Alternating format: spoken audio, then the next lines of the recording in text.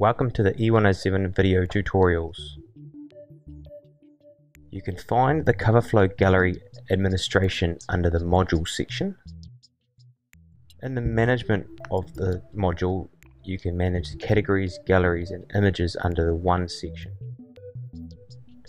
To add a new category, click on the New Category button. You can add a name, a parent, summary and description. Also, you can make the category active or inactive. Inactive categories will not display in the public interface.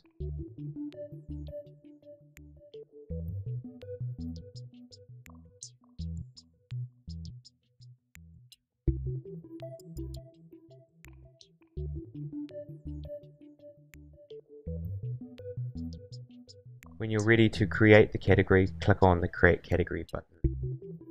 System will send notifications to the right top corner, and if there are any errors it will tell you there.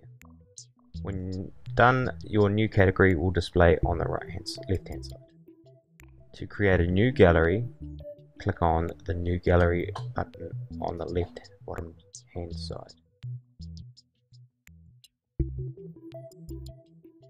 Add a name, category, summary and description to your gallery. They can also be set to inactive or active.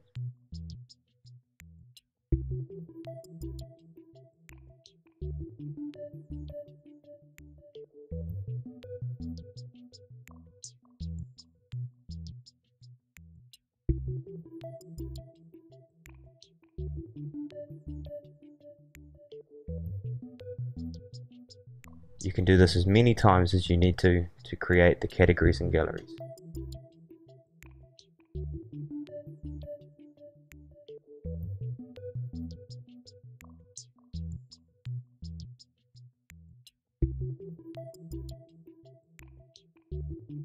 You can reorder your galleries and categories by clicking on the order handle. You can only order items that are in the same level. Grayed out icons or items indicate that they are inactive. To make them active, just click on the edit icon. You can drag and drop your images into the image grid area, or you can click on that area and select your image.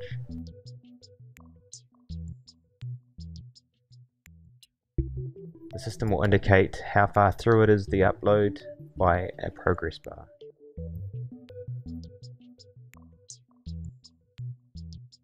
You can add as many images as you need to.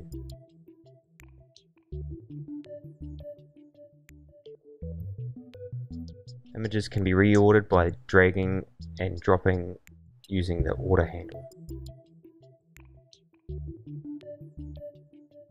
You can click on other galleries and upload images to them as well.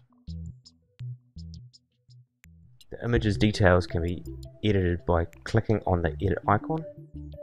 You can rename an image, you can reassign it to a new gallery, you can give it a summary and description, and you can also set it to be inactive or active.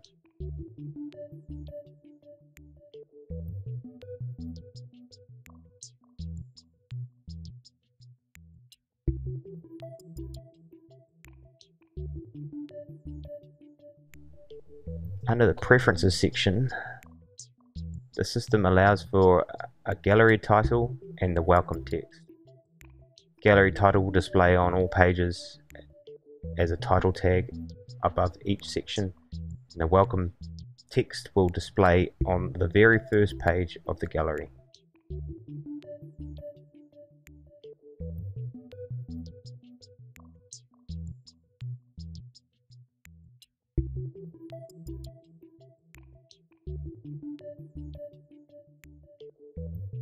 Thank you for watching the e107 video tutorials.